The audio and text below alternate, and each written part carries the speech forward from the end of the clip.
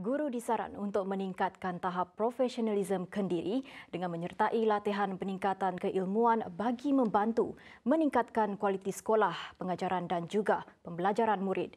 Premier Sarawak Datuk Patinggi Tan Sri Abang Johari Tun Openg berkata, usaha ini membolehkan profesion perguruan kekal relevan, disanjung tinggi dan dipandang mulia bagi melahirkan modal insan yang bersifat holistik dan berupaya menghadapi cabaran revolusi perindustrian 4.0.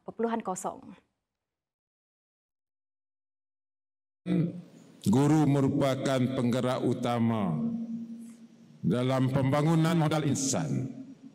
Justru kita memerlukan sokongan padu daripada guru untuk membina keupayaan dan kompetensi agar murid menjadi kuasa cyber dan kuasa kognitif, cyber power and brain power, khususnya di negeri Sarawak.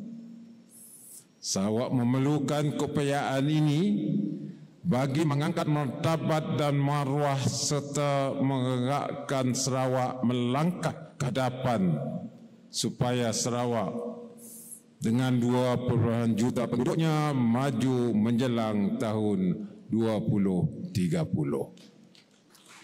Abang Johari berkata demikian ketika berucap pada majlis sambutan Hari Guru peringkat Sarawak di Limbang. Katanya lagi, kerajaan Sarawak juga komited untuk terus meletakkan keutamaan terhadap agenda pendidikan kebangsaan. Yang kurang kita tambah, yang perlu kita wujudkan, yang sudah ada kita rekayasa. Semuanya dengan tujuan untuk memulihkan pendidikan di Sarawak berdiri sama tinggi dengan agenda pendidikan di peringkat kebangsaan demi kepentingan anak bumi Kenyalang.